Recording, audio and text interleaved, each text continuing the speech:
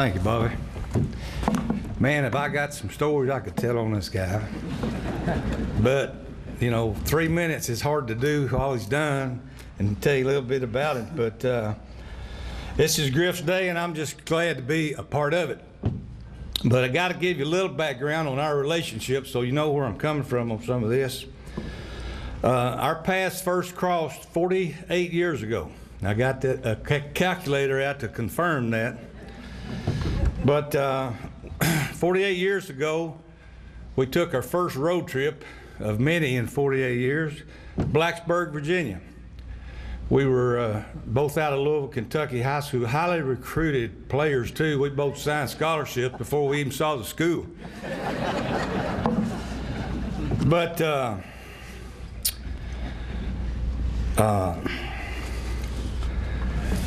we were 2 out of 85 freshmen eager to start their college football career, and 4 years later there was only 14 of those guys left, so we got close. 2 of those guys are over there now. Mike Saunders and Tommy Stafford came a long way to be here today. I know Griff appreciates it, but you learn a lot about a guy when you're hitchhiking 500 miles and you ain't got a ride by dark.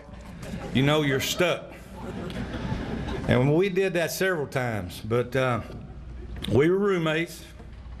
We married roommates, and that's another story in itself. But the true story is that Stella and Donna jumped in the car with Griff and some other guys from Virginia Tech down there at Daytona. Now they might have a different story, but that was it. I wasn't there, but our daughters were roommates, and our sons, I heard, closed down the hospitality room last night, so family traditions in good hands. But I played with him, I played against him, I coached with him, I coached against him, and it's a whole lot more fun when he's on your side. You even want him on your team, even in golf. But as a player, Griff played 5 years at Virginia Tech, 1 year red shirt. He started 31 straight games, including the '66 Liberty Bowl, and made all conference. And a great honor for any player. His senior season, he was voted co-captain after the season was over by his teammates. After graduation, he spent 2 years in the military, 1 in Vietnam. He was a member of the Big Red 1 Infantry Division and received Army Commendation Medal with V for Valor, received a Bronze Star, received the National Defense Award. We got out of Vietnam, he came back to Georgia and started coaching. Began a 33-year career at Northside Warner Robins as an assistant. He was at Northside for 3 years. His first head job was at Appling County in Baxley, Georgia. Stayed there 5 years. Went to Moultrie to Colquitt County for 3 years. And then most of his career, 18 years at Effingham County. He went back to Appling for 4 more years and played in the Dome his first year back. Then after 33 years of coaching, he spent 3 years at Georgia Tech as a high school relations. And I think he's still involved with Georgia Tech doing a little PR work around the state for him. But Griff loved the challenge, he loved to build, and he loved changing attitudes. He didn't, he'd rather take a program and build it from nothing and do it right than to take over one that's already built. Playoffs in Baxley and Springfield were unheard of. It never happened, but they became an annual affair. And I'm going to read part of a letter from one of his ex-players who's here today. I'll introduce him in a minute. But I was in the 6th grade when Coach Griffith and his staff decided to leave a very successful 4A program in one of the most competitive regions of high school football and bring their system to Effingham County. After years of futility and countless 1-9 and 2-8 seasons, a decision was made to either invest in a program, make it competitive, or cease playing football altogether. Fortunately for me and my future teammates, the superintendent and the Board of Education decided to invest and sold Coach Griffith and his staff on the opportunity to create a successful program at Effingham County.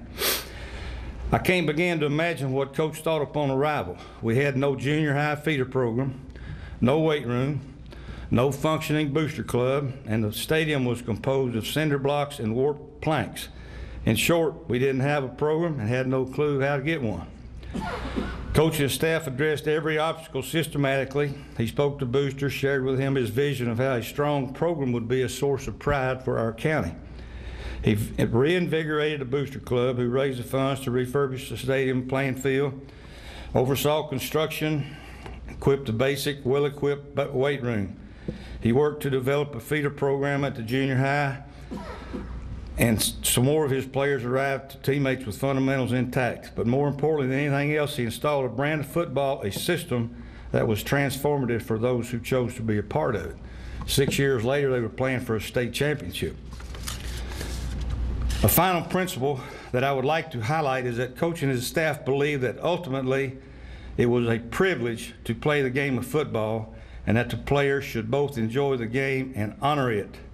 In an age where many confuse the privilege of playing football with being a privileged football player, this is a principle too frequently forgotten.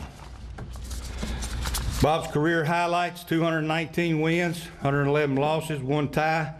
That's 67% over a 30-year period as a head coach. 6 region championships, 1 state runner-up, head coach of Georgia, Florida, assistant coach of Georgia, Florida, assistant coach of North-South game twice. He's been GACA president, been a member of the board. He's been the Georgia Athletic Directors president and board member. Been a GHSA executive committee member. Received the GACA Sam Burke Award, numerous Coach of the Year awards, state and regional, and he's been inducted into the Effingham County Hall of Fame. One of the highest honors that anybody could receive is former players from Effingham County created a scholarship in his name at Georgia Tech. I'll read a little bit about this. But to honor the impact that Coach Griffith has made on numerous former players he has coached in the state of Georgia, we have established the Coach Bob Griffith Scholarship with Georgia Tech Athletic Association. Each year, one of the 85 football athletes at Georgia Tech will receive the Coach Bob Griffith Scholarship. The scholarship has been endowed on behalf of all former Effingham High School players in honor of Coach Griffith, and will be given to Coach Griffith from the members of that group collectively. A gift to establish an endowed scholarship provides current income to fund a scholarship each year and permanently memorializes the donor of any individual in whose honor the scholarship is named. A gift is used to establish a permanent endowment, and the funds are invested. Interest on the endowment is used each year to provide financial aid to the student athlete qualifying for the scholarship. The original gift remains in the program forever.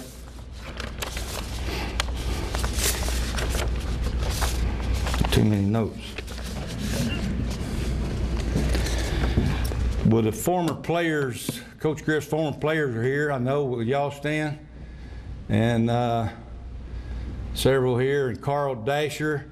Terry, we got to create an award for the guy that came the farthest, but Carl Dasher is the leader of the Bob Griffith Scholarship, and he flew here from Singapore to be here today.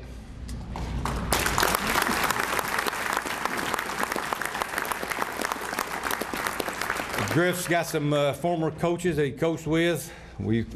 All his coaches stand that are here. Anybody that coached with him. And last but not least, would all of his family and his entourage please stand.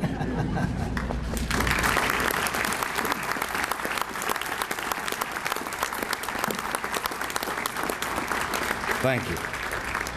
Coach Bob Griffith, a true Hall of Famer. Please come forward.